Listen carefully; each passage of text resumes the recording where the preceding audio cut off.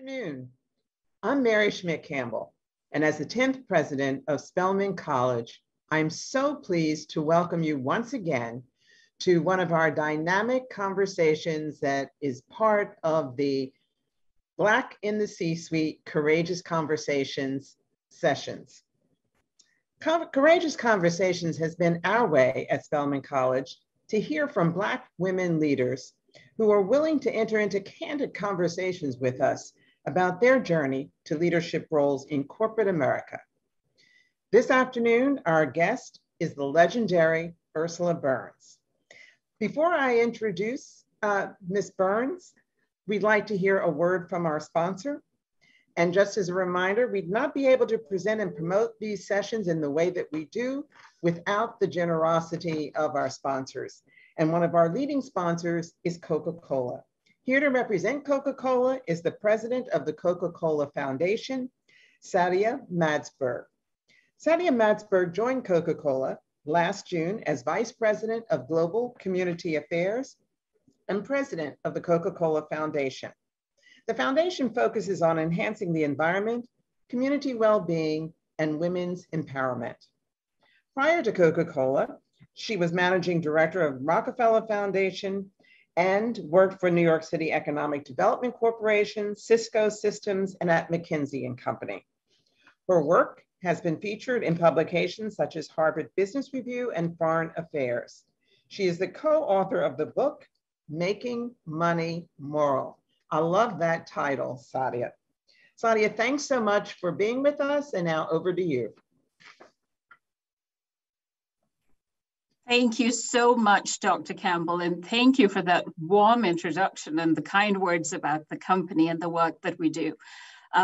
It is absolute pleasure to be here today, and I would like to start by commending Dr. Campbell and the entire Spelman College family for bringing this thought-provoking and engaging conversation series to all of us. It brings together not just the community, but some of the most inspiring and highest ranking corporate members of society to have a conversation about things that sometimes can be difficult to talk about, but absolutely show us the way forward. So thank you for your leadership in that regard, and thank you for setting an example for all of us, and particularly for women of color. I do bring greetings from the CEO and chairman of the Coca-Cola Company, James Quincy, as well, and the entire company, particularly the Spelman graduates that we have working here. Since the earliest beginnings, our company has had a special connection with many of the different institutions in our community and many of the educational institutions as well. And Spelman has always had a special role in that community and in many of the partnerships that we've had, and particularly as a company. Dr. Campbell, you were talking about women's empowerment being a particular focus to us. I mean, that's something that's been core to the work that we do, and that is something that we share in terms of the focus that Spelman has as well. So we here at Coca-Cola Company are passionate about building sustainable communities, creating access to education, and empowering women, and we have attempted to do that through many different ways. One of the big initiatives that we had put in place a decade ago was focused on empowering 5 million women across the globe by the year 2020. We were able to exceed that goal by 1 million women. And one of the big tools that we used in doing that was really education and skill building. So a lot of what, the work that you do, and we were able to build on that. I guess, at the end, I would say that our mission here at the Coca-Cola Company is to refresh the world, to inspire moments of optimism, to create value, and to make a difference. And I cannot think of a better way to inspire a conversation than what we're going to have here today. So thank you so much for letting me be part of the conversation and letting the entire Coca-Cola Company be part of the conversation. And I'm absolutely delighted to be here. Thank you. Good afternoon, everyone, and thank you, Ms. Madsberg and the Coca-Cola Company.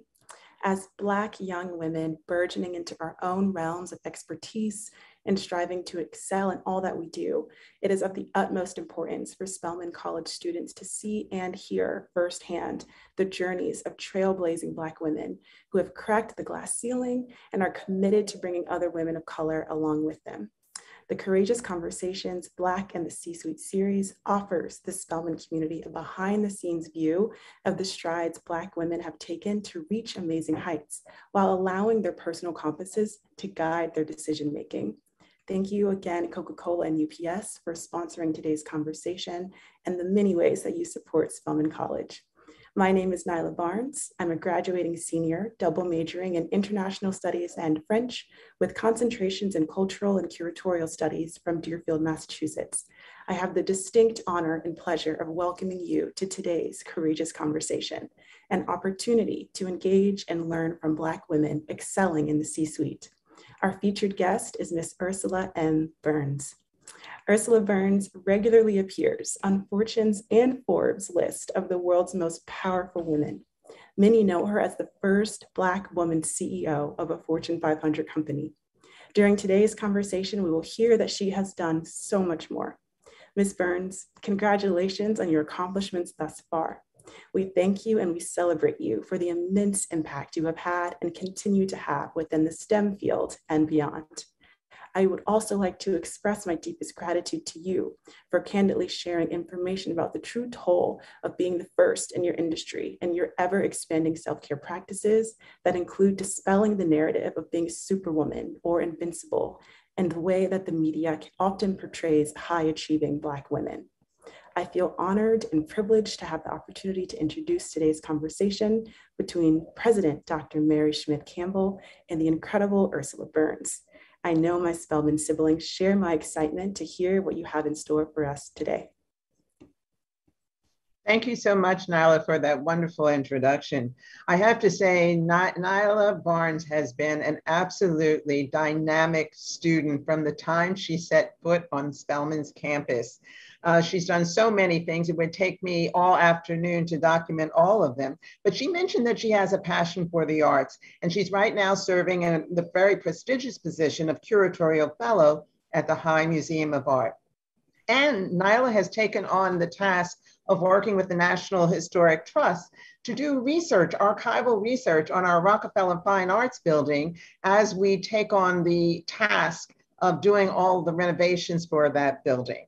She is a Wrangell Scholar and has great plans for after graduation. She plans to apply for a Fulbright Scholar, travel to Dakar, Senegal, and she aspires to do her graduate work at Oxford in the field of visual material and museum anthropology. We wish you all the best, Nyla.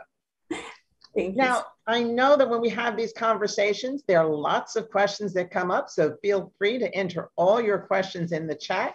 I have someone who will be feeding the questions to me as Ursula Burns and I are in conversation, and we'll take the questions as we go along. Today, I have the great pleasure of conversing with a living legend, Ursula Burns. She's the founding partner of Integrum Holdings, a venture capital firm, chairman of Teneo Holdings, and of course, the retired chairman and CEO of Xerox Corporation and Beyond Limited. She is, as Nyla said, the first Black woman to be named the CEO of a Fortune 500 company. As Nyla shared, Ursula is also has always been identified as one of the world's most powerful women, from being selected to lead the White House National Program on STEM from 2009 to 2016, to leading large multinational companies at the helm of the ever-changing tech industry. She is really a multifaceted trailblazer. In terms of her education, Ursula holds a master's degree in mechanical engineering from Columbia University and a bachelor's degree in mechanical engineering from Polytechnic Institute of New York University. She's a member of the National Academy of Engineering, the American Academy of Arts and Sciences, and the Royal Academy of Engineering and the G7 Gender Equity Advisory Council. She is firmly committed to making STEM fields more inclusive.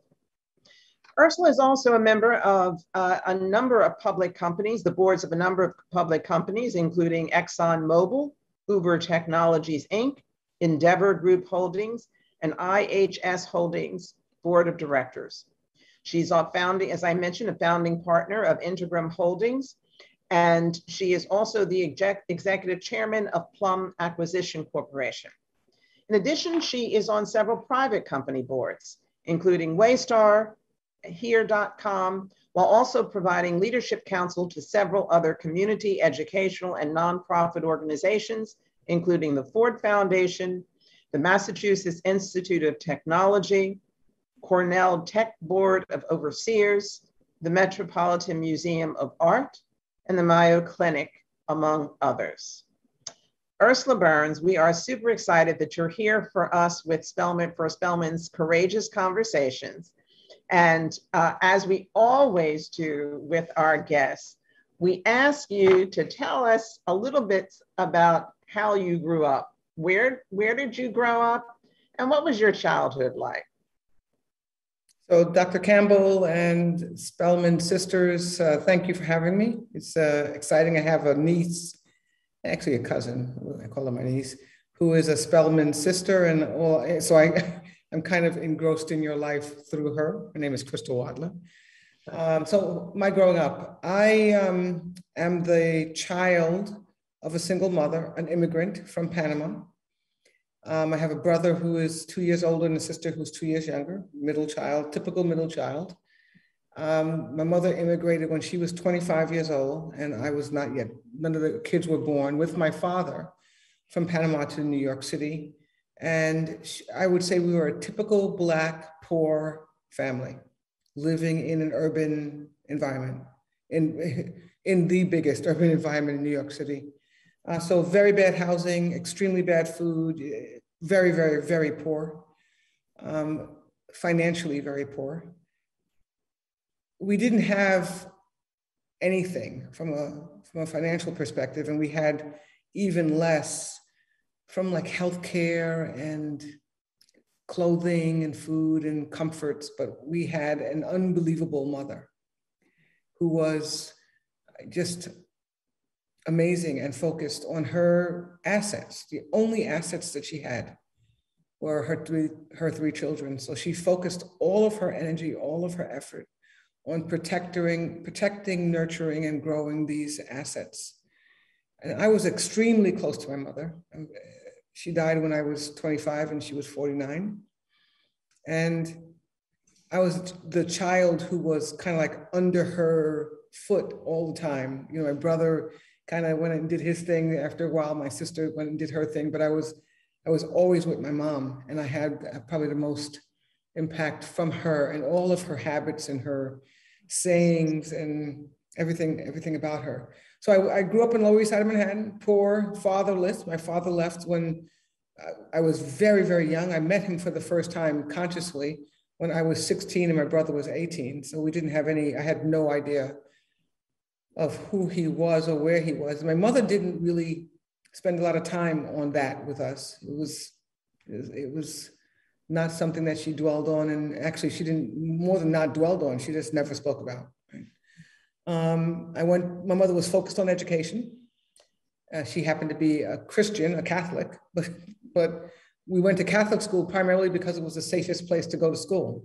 Otherwise, we would have had to go to the public schools in the neighborhood, and that was just an untenable situation for my mother. It was dangerous, it was drug infested, it was very poorly done from an educational infrastructure perspective. By the way, still very much the case in a lot of urban environments, as you know. And so I went to Catholic school from the time I was in kindergarten, first grade, until I graduated from high school. And my brother and sister went to Catholic school in grade school, but both of them could not stand the discipline and the amazing structure that the nuns had. In some ways, very cruel. I mean, in today's environment, you would never be able to do what the nuns did to us when we were growing up. I was okay there. I actually am I'm a conforming kind of person in that environment, and was able to just kind of fit in and fly a little bit below the radar screen. So I went to grade school, grades 1 through 8 at Most Holy Redeemer grade school. And then I went to high school at Cathedral High School. It was one of the most important decisions in my life. I happened to go to a great all-girl Catholic high school. That was, I mean, when I say great, it was a Catholic school. So we didn't have a lot of science, we didn't have a lot of math, we had the basics.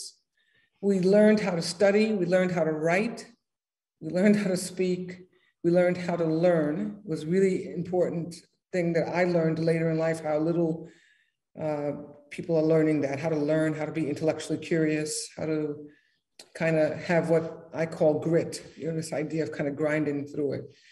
And I was a great student there.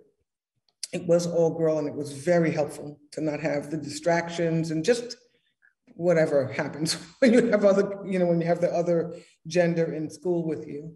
And I was good at math, but not good enough to be great at math. You know what I mean? In my school, I was really good at math, but comparatively, I was well below average. And I took the PSATs and happened to score well in math, well below the norm of what a good score would be. I was like below 600, believe it or not. But that was stellar in my environment. And I was told by one of our guidance counselors, who was a visiting guidance counselor. Most of my teachers were nuns, so we had very, very little guidance about the outside world and what you do there. So a guidance counselor would come in once a month to the school. And I was talking to her, and she said, "You're good at math, you should do something with it.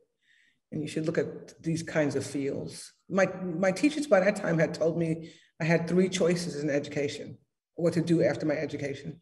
I could be a nun, I could be a nurse, or I could be a teacher. That's serious. That was the advice that we got from the Catholic school structure. And this guidance counselor said, "Yeah, those are reasonable choices, I guess, but there's more you can do." And I got hooked into engineering, and just by happenstance, chose engineering because I went to the library, looked at a book called the Barron's book, which they still have, I guess, but it's not a book anymore. Now it's online.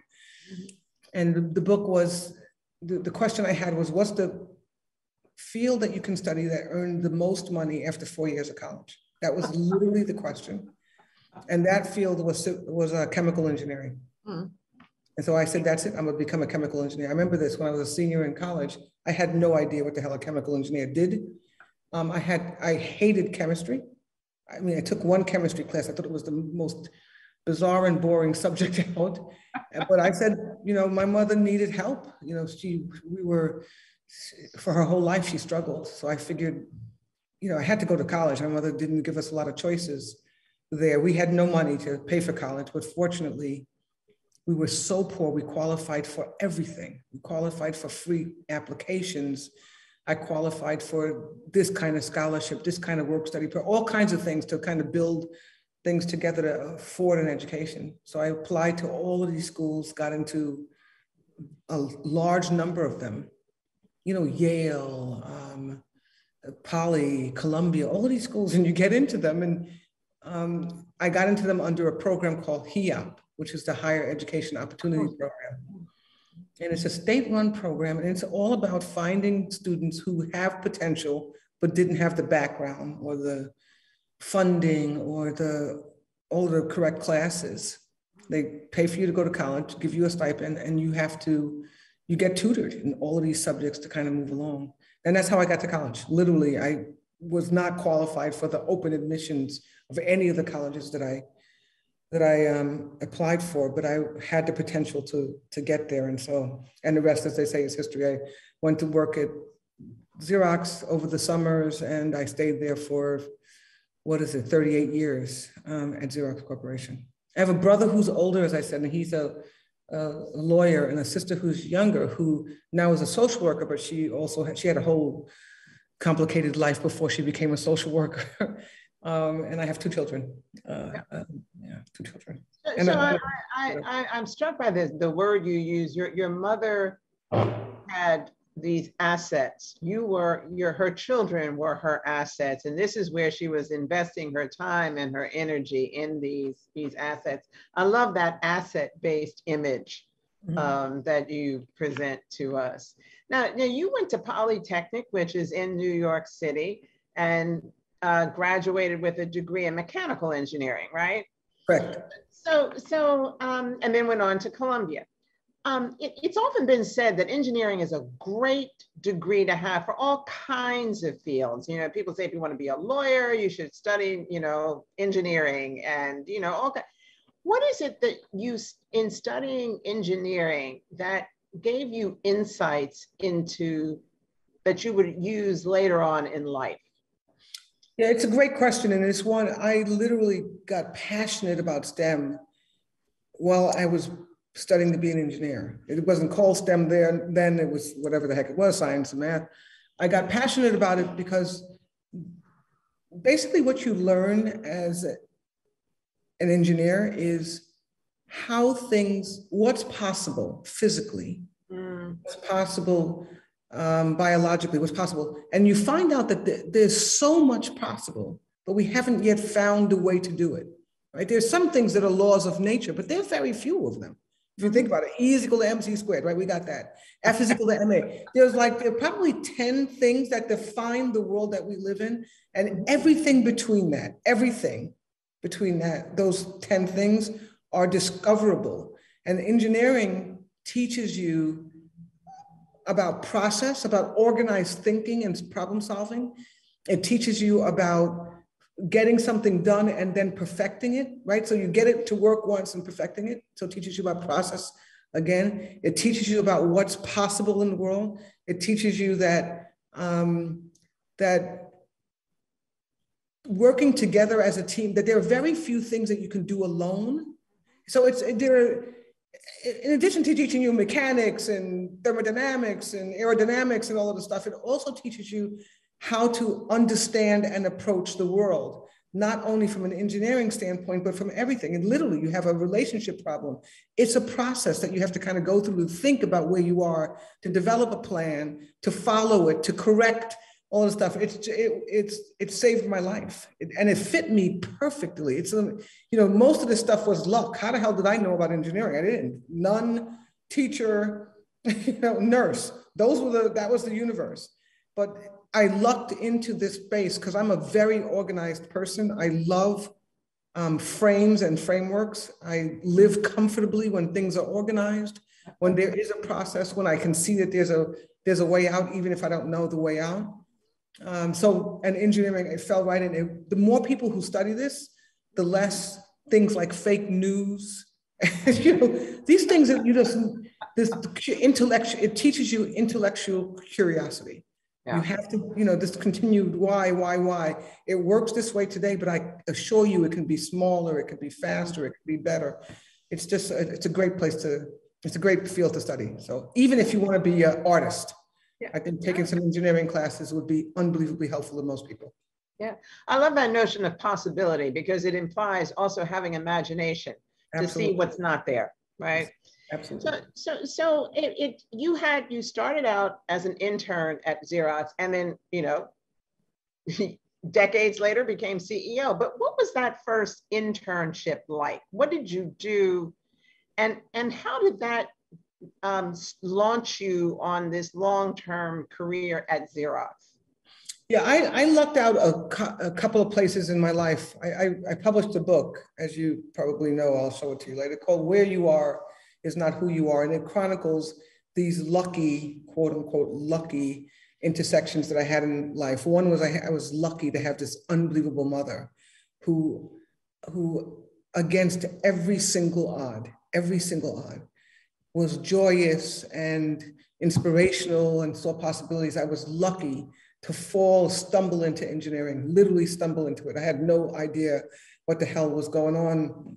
I was unbelievably lucky to get to Xerox. Xerox was the perfect company for me. So here is Xerox. It's a company that was always scrambling. There was something always wrong, right? It created this great technology. We had this decree by the government that we had to let all the patents go because we were a monopoly. Competition from the Japanese. It was always had to reinvent itself. It always was kind of scrambling. And for me, what did that mean for me? It meant opportunity, right? So literally, people, there was a lot of work to be done. There was always something kind of not working, you know, and so I go into the company. I was hired in the year when we fired almost 25,000 people from the company. Yeah, in a year. It's amazing. People were running out. They were smart enough to know that was because we had lost this consent decree. A whole bunch of competition came in from the Japanese. We had to resize and reshape everything. And the technology was starting to be chipped away at from other technologies. And so I was hired, as you know, you have to always have connections to colleges and young students. I came in, young people, I came in, and literally people were leaving, but work had to be done. So I was given my first project. I was given a lab and I was given a technician. This is a person who is not a four-year engineer person, but who knows how to work and design experiments and work in the lab, right? So that you don't go in there and kill yourself, right? You blow yourself up. And I was assigned, because I had done graduate work on the aerodynamics of high-speed rotating discs. This is what I got interested in and specialized in. And Xerox had a problem with a scanner that they had, and they wanted to make the disc out of glass. Anyway, I was given this lab, this technician, and the problem.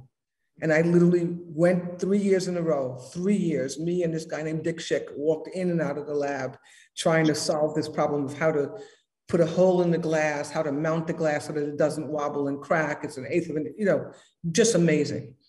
And they basically trusted, they basically said, here's your budget, here's the guy, go off and do this.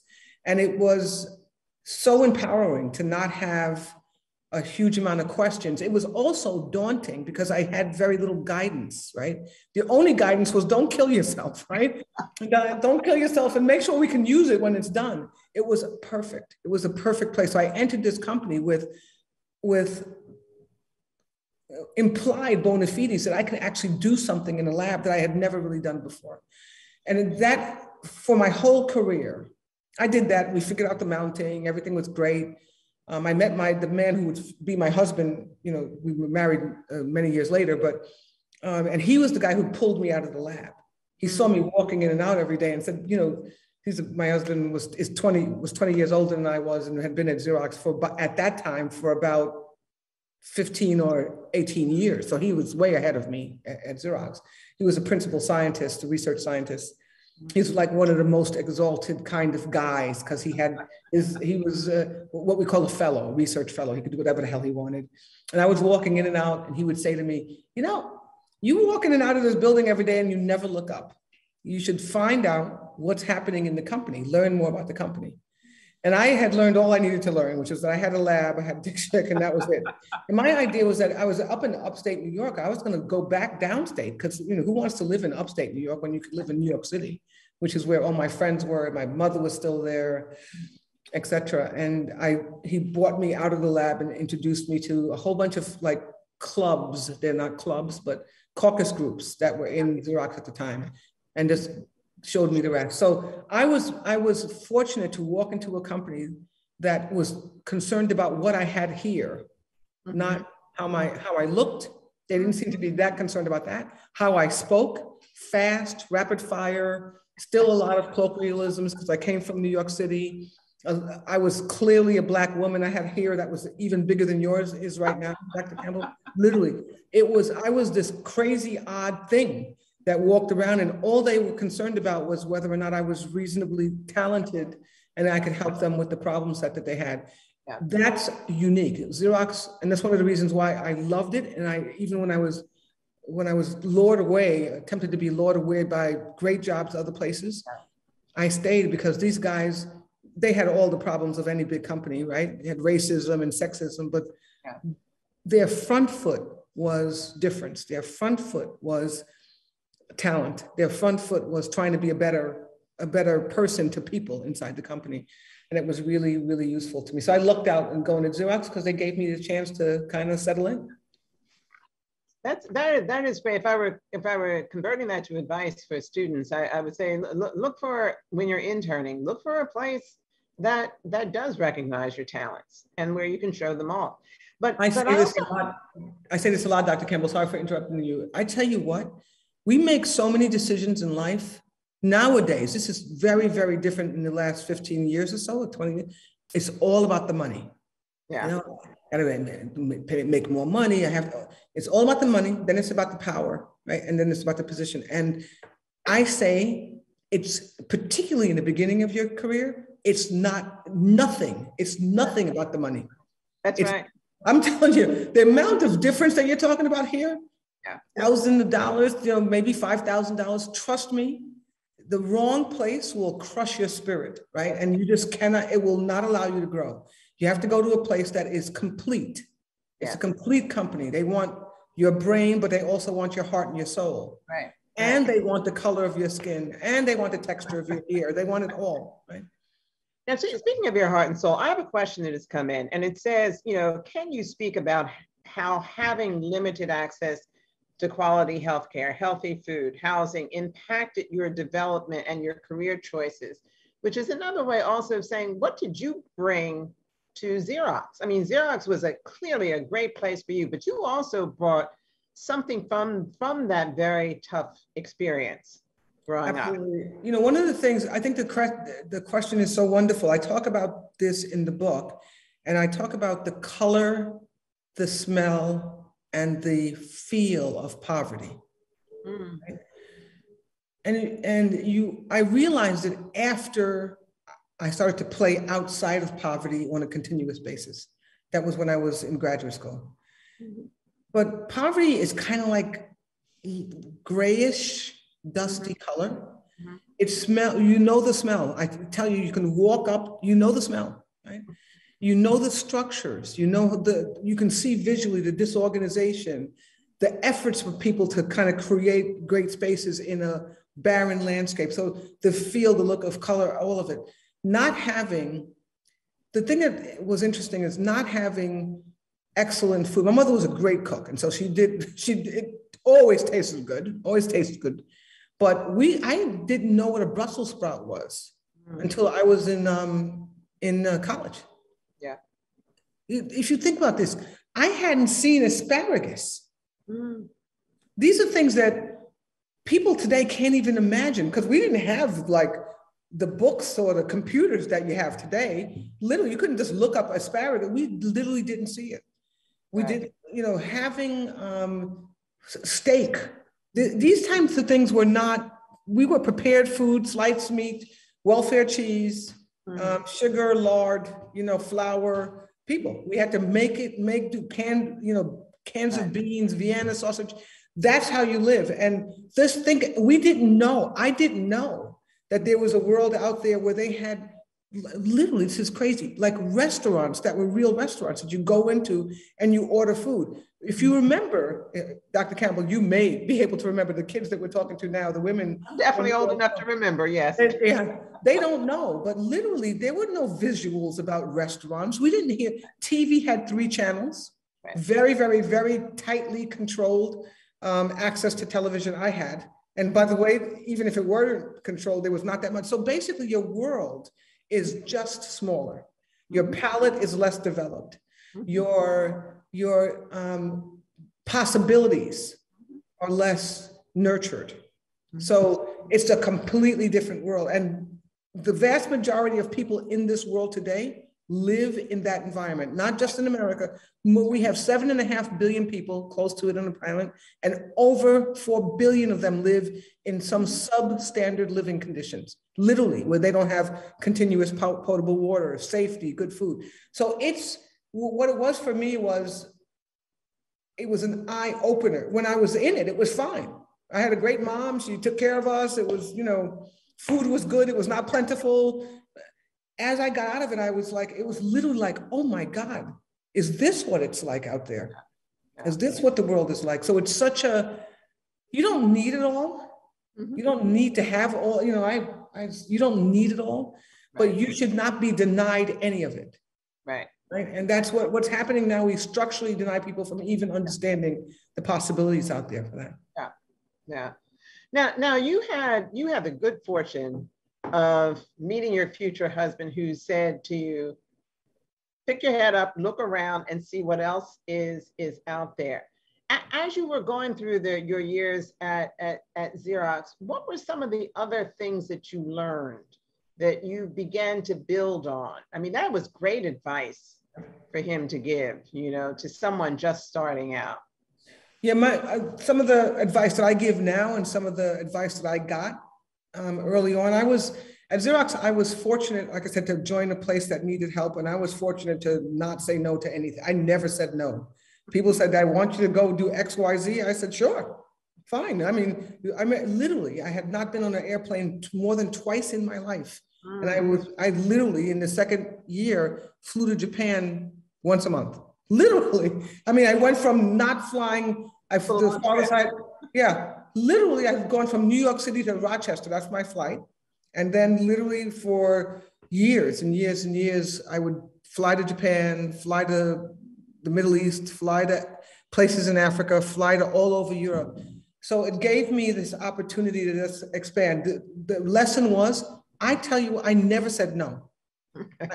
My husband gave me this advice. I remember when I first told him he was my husband, and even then, I said, they want me to go to Japan. You know, I'm not sure about this. He said, listen to me. They are not going to offer you something that they think is useless to do. They want you to go because they need to have the work done, right? It's not like they're not setting you up for failure. They just need the work done. And so if you can do it, I would raise my hand and do it. This is not a bargaining trip like, well, what am I going to get in return? I literally never got there. It was, you want me to do X, Y, Z? I would do X, Y, Z. Later in my career, I started to become very aware of positioning. Right? But early in my career, I couldn't care less. I didn't care. It was, if it needs to be done, if it was offered, I would do it. So that's one. This idea of you got to suck it up when you have a chance.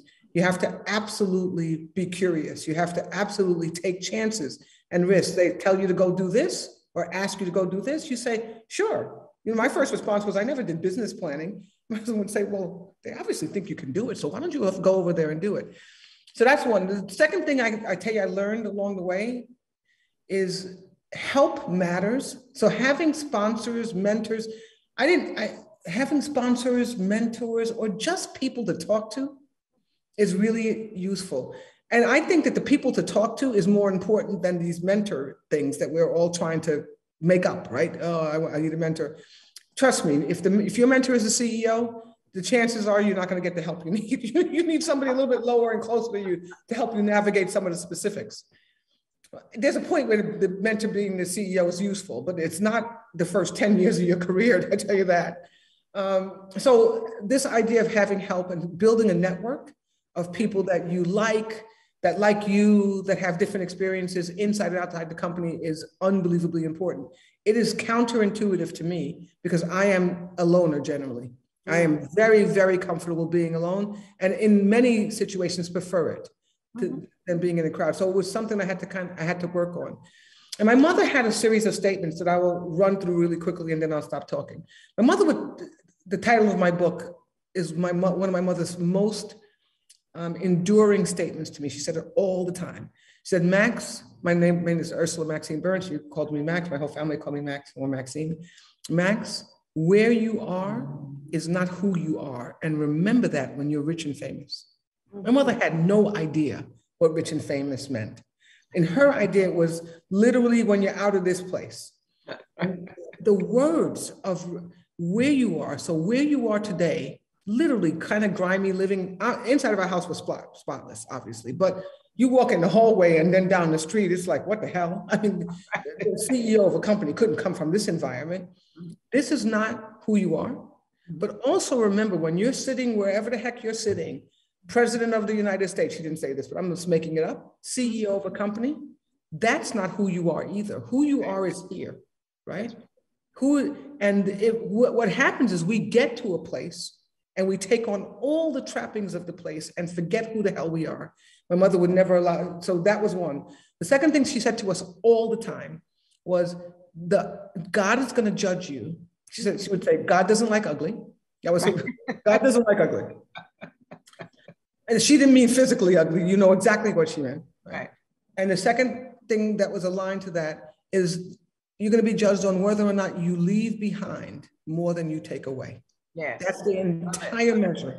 Do you leave behind more than you take away? And then one of her final sayings, there are a whole bunch of more of them in the book, was, Max, the world doesn't happen to you, you have to happen to the world, which means you can't sit here and wait. There's a great Gil Scott-Heron song, "The revolution will not be televised." You can't sit back and watch the revolution. You got to participate in order for it to happen. And that's what she said. You can't sit back and have the world happen to you. You have to literally go out there and happen to the world.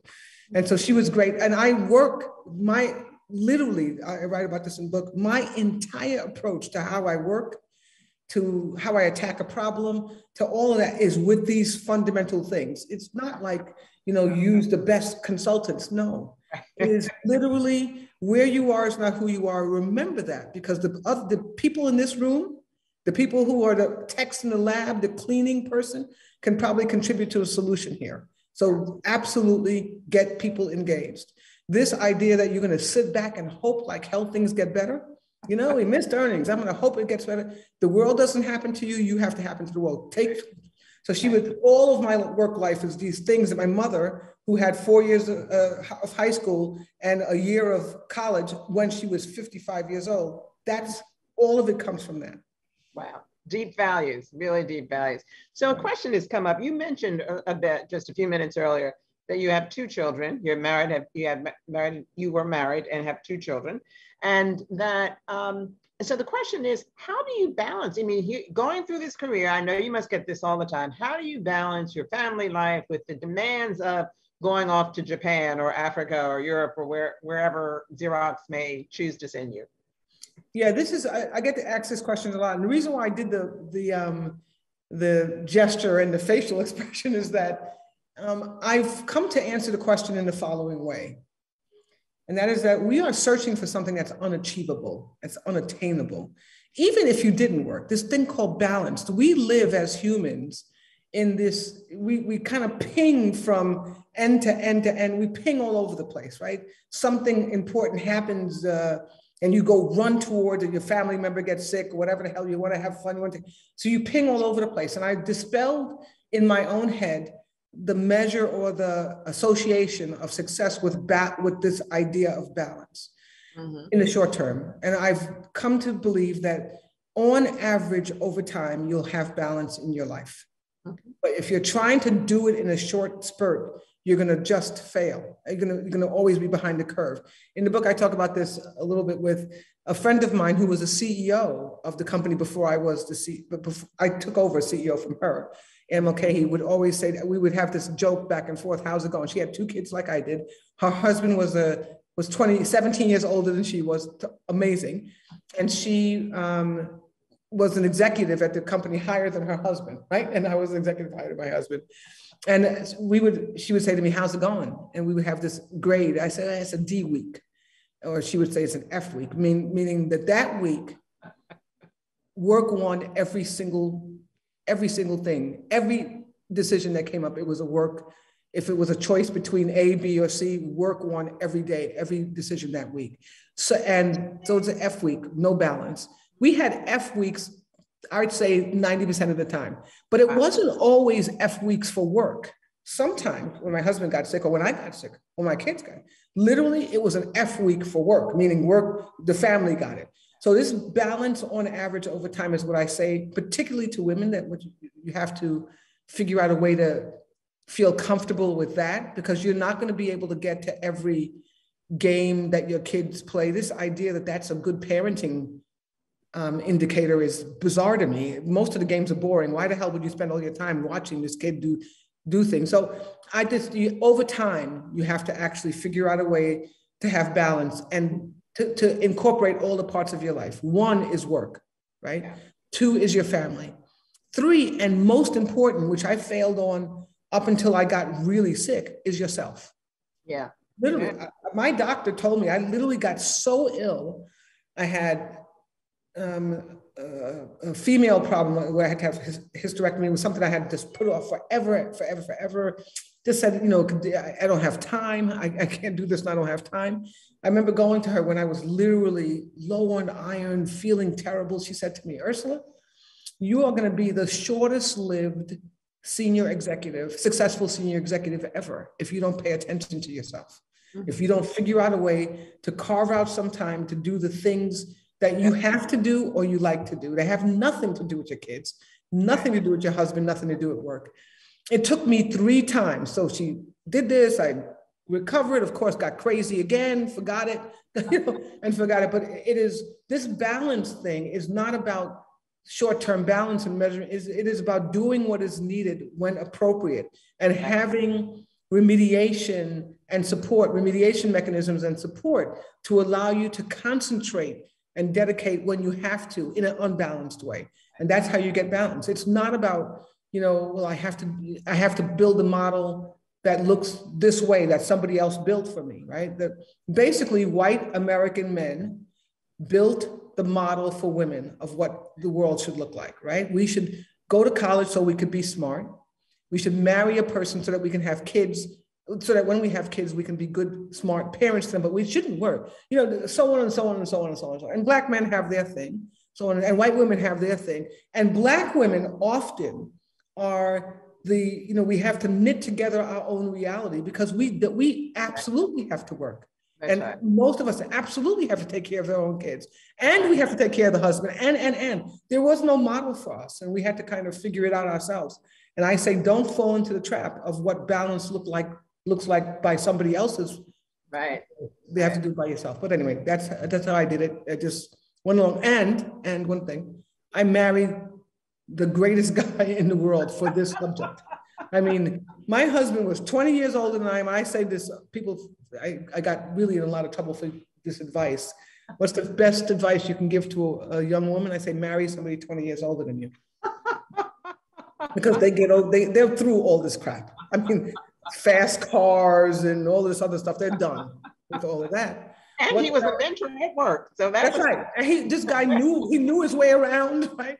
He was not an easy marry. Don't get me wrong. My husband passed away rather unexpectedly in 2019 in January. It was a disaster. If you want to talk about a disaster, just a disaster, because a part of your brain, a part of your body is literally a part of your body is just gone. And in a minute, you have it no more. In a minute, it doesn't exist.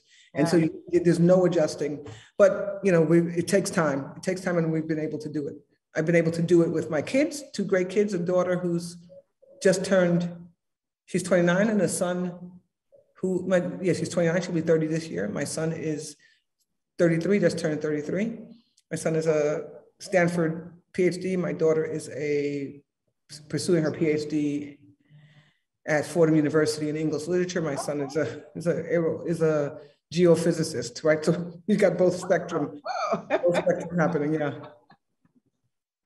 So one of the questions that comes up and it's come up today, but it comes up over and over and over at every single one of these sessions that we have.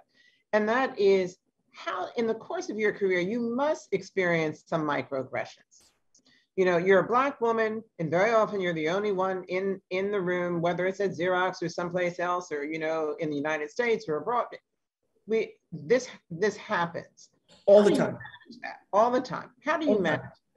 Part of it is that I was kind of numb to it. And let me tell you, this is part of the positive thing. This is part of the positive about being where we are right now as Black women, Black people in general. I was raised with microaggressions, right? People that didn't like me because I was poor. They didn't like me because I was a woman. They didn't like me because I was Black. They had a preconceived notion of my skill set, my worthiness, so how do I deal with it? I just live every day like I lived every day. You have a shield around you. There's certain people who can get in. A lot of people can't, right? The people who can get in, my best friends are literally my girlfriends.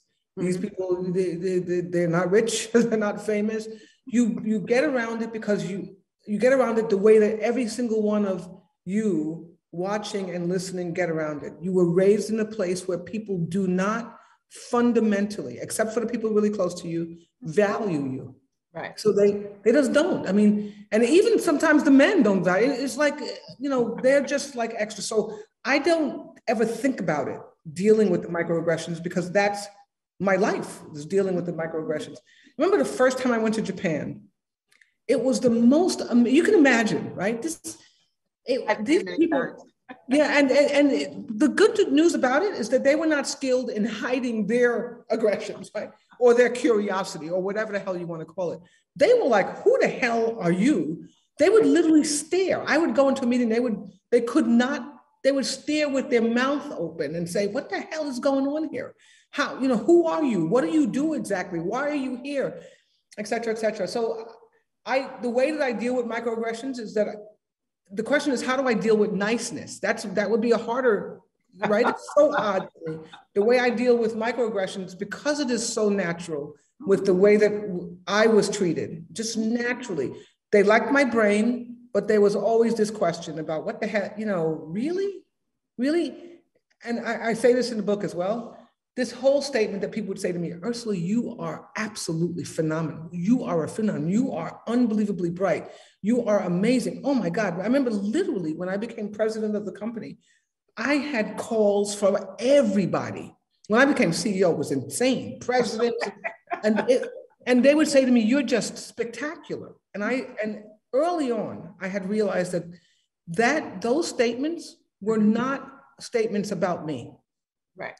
That these were tools that these people were using to allow themselves to feel comfortable with me being in the room. The only way that somebody like me could be in the room is if I were spectacular, right? Because otherwise they would be, right? So in order for me to play with them in a normal game, I have to, in their world, they had to make me into this abnormal superior being. It is racist and it is sexist. Yeah. So all these words about when sisters call me phenomenal, I get nervous because I'm a little bit worried because they may actually think it. When the white people say it to me, and this is not race only, right? But particularly when white men in business, I said it all the time, and I say it more articulated in a book. I went to college just like you went to college, the same goddamn colleges that you did.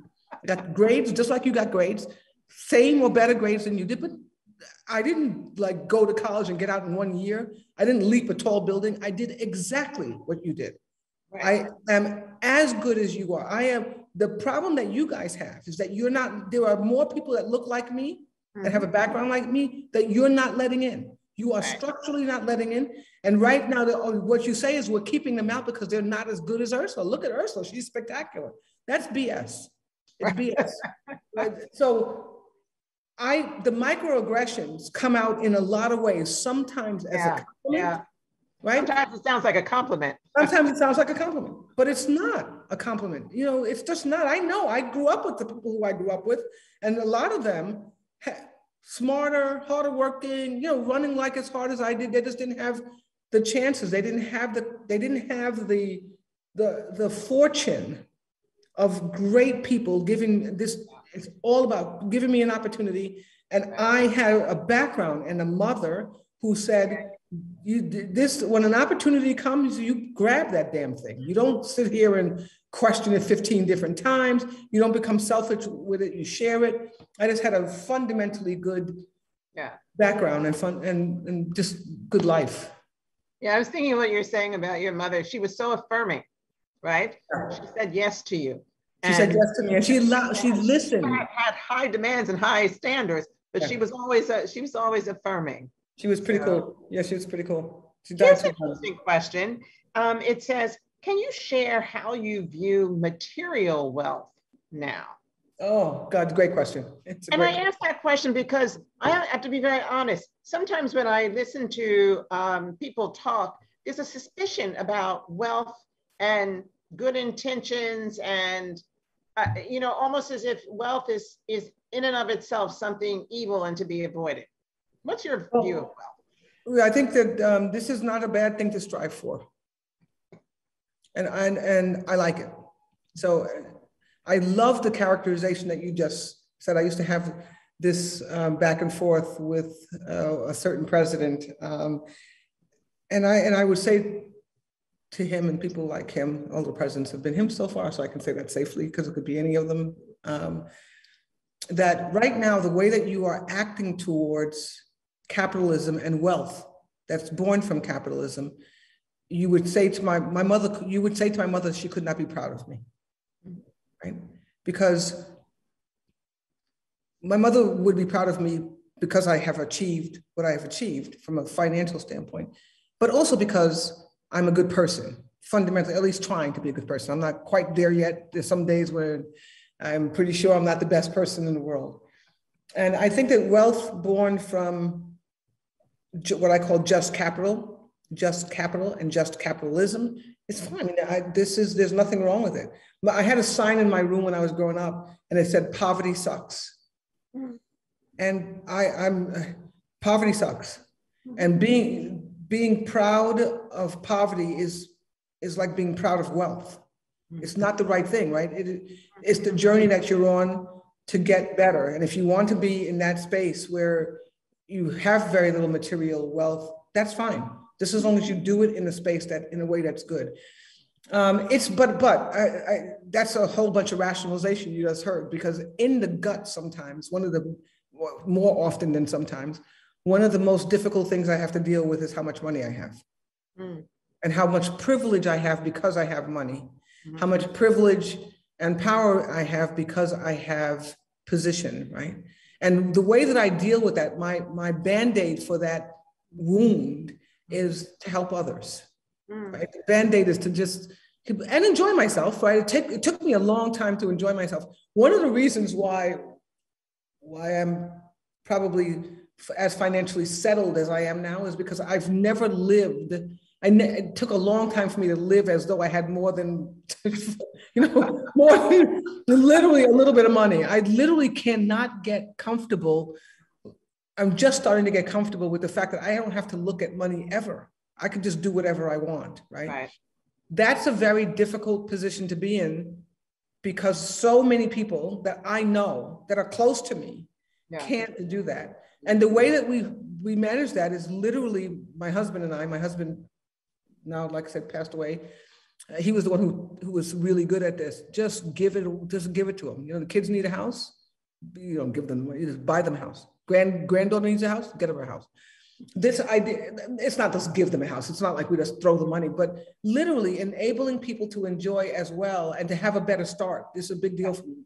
This idea of a better start. When I was able to buy my first house when I was 24 years old, because I happened to I was in Rochester, New York. The house was $40,000. I mean, really. I mean, I could have, I was only making $29,006 when I started, but, I could get a mortgage and a 30-year mortgage. It was amazing. My son and daughter, my nieces, they picked bad places to live, Palo Alto, California, New York City. They couldn't get close. They had 10 times more education, more opportunity, more everything, and they couldn't get close to buying a goddamn house because it's so expensive. So the reason why I say all of that the way that I get comfortable with this fundamental guilt, like the Catholic girl guilt of having more than others, is to try to share the wealth. And to try to do it not only financially, but to do it in advice, in just helping as much as you can. I'm going to show my book on the screen. Love the book. Where you are is not who you are. Everybody, go out and buy it. Yeah, you got to buy it. Buy it on Amazon. It's been out for a while. It's doing well. Buy it, and I read it myself. So buy the audio if you want to hear me talk. I hated it. So we have 2 minutes left, and I've got a lightning round for you. Okay, How great. about that? Okay, so rapid fire questions. What motivates you to get out of bed in the morning? My kids. What book or books are you reading now? I just finished The Warmth of Other Suns for the second time. Great book. I read it the first time and then I listened to it and then I had to read it again. I love the book. And then right before that I read and I just finished reading Jack, Marilyn Robinson's book. She did Gilead, Lila, and I just got to read the latest one. Jack. Yeah, you got to read that whole series. Is phenomenal. Okay. I'm a avid, voracious reader. I read a lot. And it's all fiction. It's not, it's not romance novels, but it's junk. It's not business books, right? Yeah, love it. Right. Is your bed made up right now? Yes. But this is something new for me. Interesting. My sister taught me this. I grew up and I never made my bed, never. And in my house, this great houses, I never made my bed. And then my life was getting more and more complicated. Just, I stopped working, which is a structure, and I had boards and started 2 companies. And I make my bed just about every morning now because it starts being on an organized plane. It's just an interesting thing. My sister's the one who, when she stays with me, she always makes the bed, almost like it's brand new. And when you walk into the room, it's like, oh, comforting. So I make my bed now. Yeah. Order. I have a long list of more questions, but I'm looking, and believe it or not, we are out of time. Now you have to invite me to Spelman again, and I'll come up and do it live with you guys. Well, we'd love for you to come to Spelman, and I know that you would have a big audience. We've had a great time listening to you and learning from you. Ursula Burns, you are a living legend. Thank you so much for joining us this afternoon. And to everyone who's out there listening in, be well, be safe, and keep the faith.